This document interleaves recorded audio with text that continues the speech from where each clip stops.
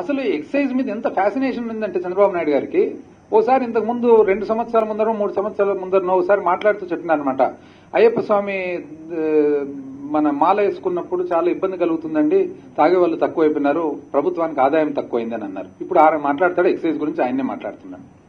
ఇంతకుముందు రోసయ్య గారు కూడా బాగా చెప్పినారనమాట. ఒకసారి ఇదే మద్యపాన నిషేధం అని మాట్లాడుతుంటే వీళ్ళు తెలుగుదేశం పార్టీ వాళ్ళు, అయ్యా రోసయ్య గారు బాగా చెప్పినారు, అయ్యా ఇంతకుముందు ఎప్పుడో దుకాణాలు ఎక్కడ ఉండేటివి, ఊరు బయట ఎక్కడ ఉండేటివి, తాగే వాళ్ళు ఏదో దొంగగా ఎవరికి కనపడకుండా పోయి తాగి వచ్చేవాళ్ళు, అది తప్పు అని భావించి మీరు వచ్చి తాగేది సులువుగా చేసి దానికి మంచి పేరు వరుణవాహిని అని పెట్టి పొట్లాల రూపంలో స్థితి సంచుల్లో ఇచ్చి ఎక్కడంటే అక్కడ సప్పరించుకునేదానికి గుడుకుమని వేసుకునేదానికి అవకాశం కల్పించి ఈ రోజు మీరా మాట్లాడుతుండేదని చెప్పి రోసయ్య గారు బాగా చెప్పినారనమాట. ఆ రోజు ఈ రోజు yes we are committed to prohibition.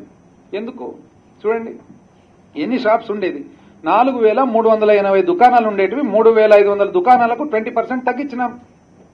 ఈ ప్రభుత్వం తగ్గించినాం. This is on the way to prohibition.